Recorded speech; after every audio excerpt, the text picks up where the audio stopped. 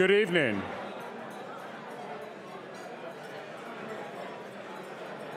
Good evening.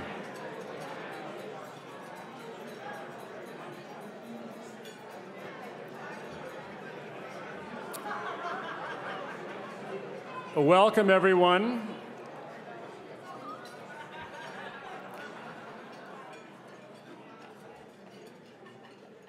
I'm Roger Kimball, the chairman of the William F. Buckley Jr. program, and I'm delighted you could all be here tonight. I suppose I should begin with a trigger warning. This evening may be dangerous to your complacency. As you take a moment to check your privilege, I should also warn you that microaggressions are likely to be perpetrated tonight. And further, the management cannot guarantee that you will find this a safe space, sanitized of thoughts you find offensive. In other words, this is not a contemporary American college campus.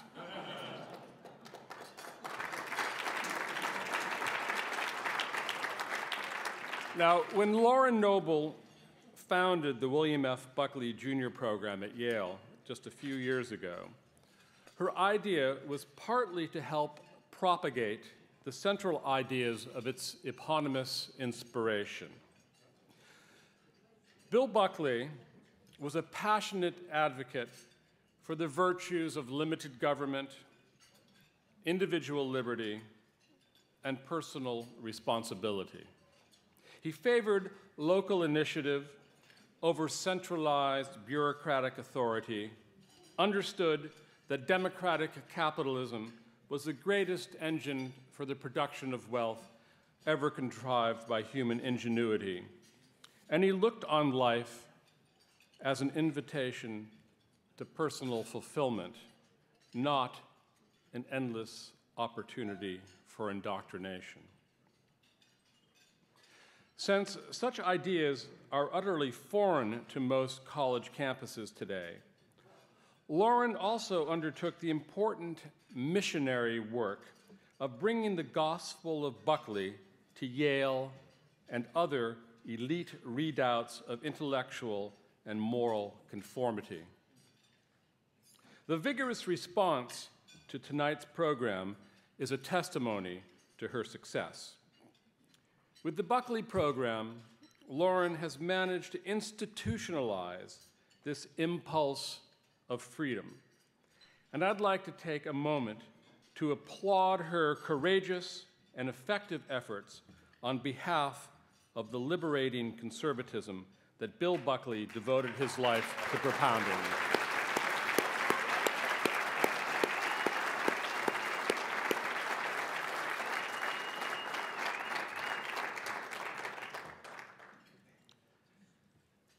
Tonight's speaker cut his journalistic teeth at National Review in the 1970s. And like Bill Buckley, he has devoted his career to advertising the advantages of limited government and individual liberty, and doing battle against the leviathan of political correctness and the Piranesi-like nightmare that is the modern regulatory state. Also like Bill Buckley, George Will is as industrious as he is percipient. His syndicated column appears in some 450 newspapers nationwide.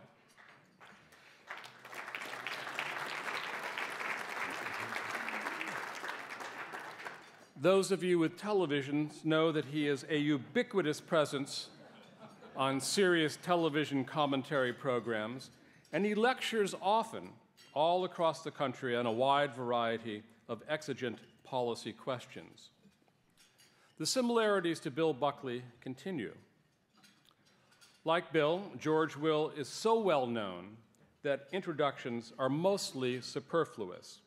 You already know that George Will went to Trinity College, studied philosophy and politics at Magdalen College, Oxford, and took a PhD at Princeton University. And despite these disadvantages,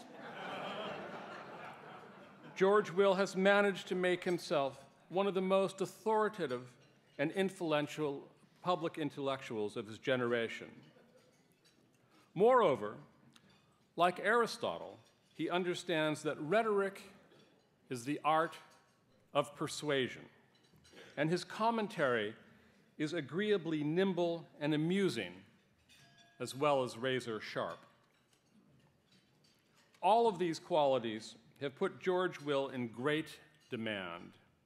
Businesses, think tanks, politically mature enterprises like the Buckley Program all clamor for George Will's invigorating oratory.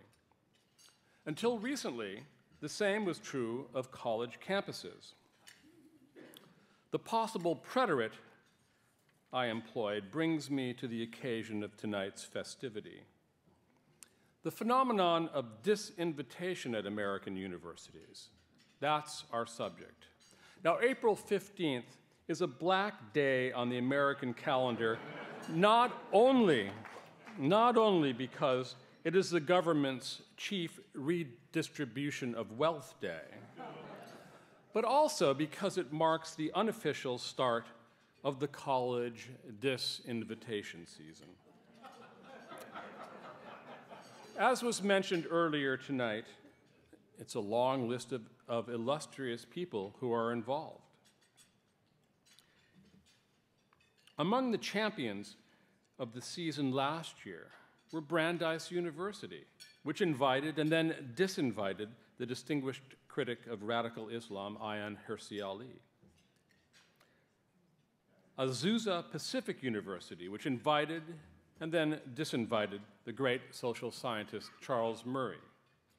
And Rutgers University, which made it impossible for former Secretary of State Condoleezza Rice to speak on campus. George Will joined this distinguished company when Scripps College, as Lauren mentioned, in California invited and then disinvited him from speaking. Why? Doubtless the pampered denizens of Scripps College could find many things in George Will's writing to horrify them. But his particular tort in this instance was to challenge the absurd claim that American campuses are home to a rape culture, so rampant that according to one made-up statistic, 1 in 5 women is raped during her tenure behind the ivy-covered bowers of academia. George Will had the temerity to point out that the really dangerous epidemic on campuses is not rape, but the cult of victimhood, and that when colleges, quote, make victimhood a coveted status, that confers privileges. Victims proliferate. All true, of course, but truth is not on the menu at many of today's colleges. It used to be said of the graduates of the elite École Normale in Paris that they knew everything. Unfortunately, that is all that they knew. Such vacuous omniscience is inseparable from the illiberal liberalism that the culture of political correctness enforces. If one has peered into the heart of the universe and understood everything, then dissent from the prevailing orthodoxy appears not as a difference of opinion, but as heresy. The proper response to heresy is not argument, but prohibition. Thus it is that so much debate today takes the form of Ring Lardner's expostulation. "Shut up," he explained.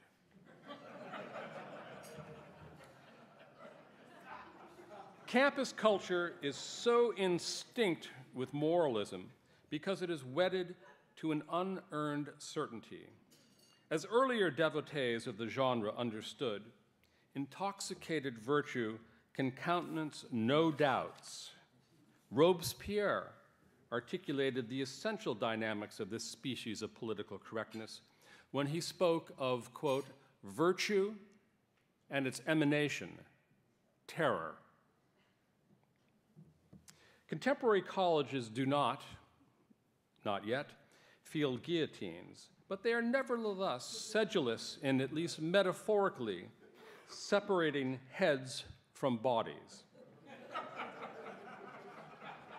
The great irony is that the cult of conformity, underwritten by a minatory, if amorphous leftism, has taken root in an institution whose stated purpose is to foster a liberal spirit of inquiry and debate. Looking around campus culture today, indeed looking around at the world at large, there is a lot to give one pause. The fact that American culture is still capable of producing such articulate champions of freedom as George Will is a rare bright spot in a gloomy and forbidding landscape.